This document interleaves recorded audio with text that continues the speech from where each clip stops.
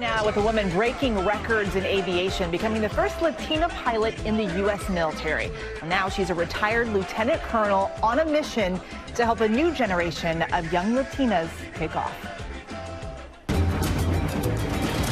1981 was very special for me as becoming the first Latina military pilot.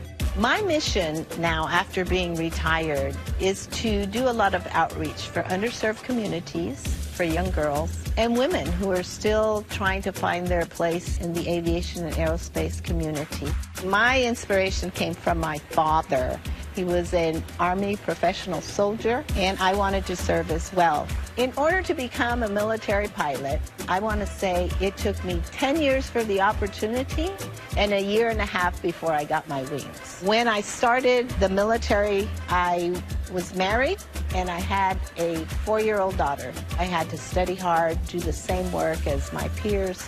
Being the only female wasn't my focus, even though we were given military uniforms that were all male. Male boots, male flight suits, male hats, and the only thing that was mine was my bra and underwear. We didn't even have female bathrooms in the squadrons for flight training.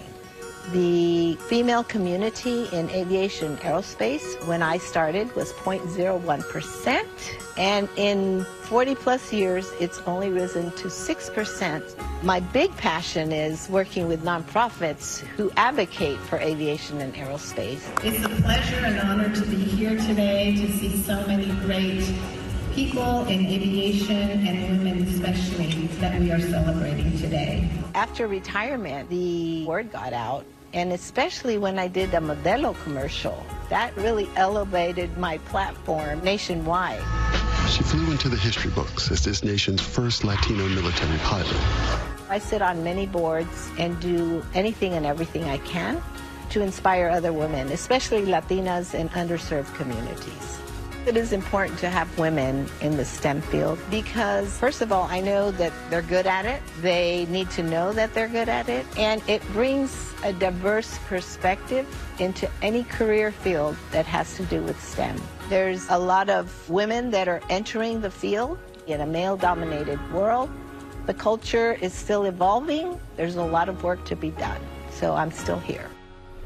You are still here. I love when we do these stories because people need to see them in that cockpit. You often don't get to see them in the cockpit, and now you really do. And it's just so important for people to be able to see themselves. Yeah, that visualization gives you permission to dream. I love that. And soar, huh? Yes. As a pilot would.